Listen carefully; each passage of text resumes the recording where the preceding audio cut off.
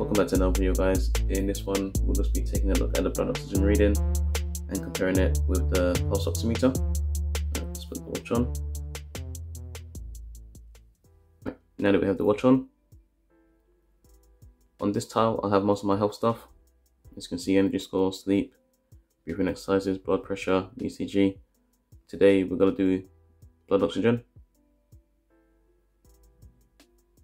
Press measure. It says move your watch higher on your wrist, so let's move it up a bit higher. Right, it says move your watch higher on your wrist.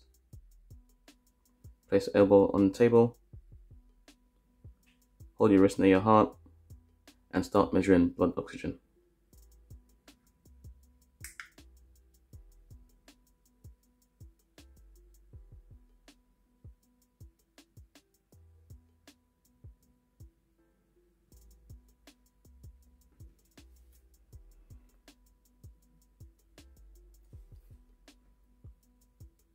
Okay, it's not liking my position right now.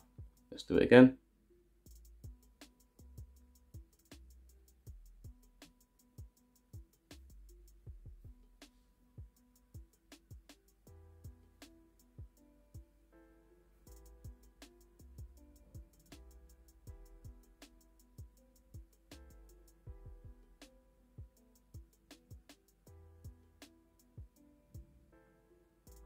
Right, say 96.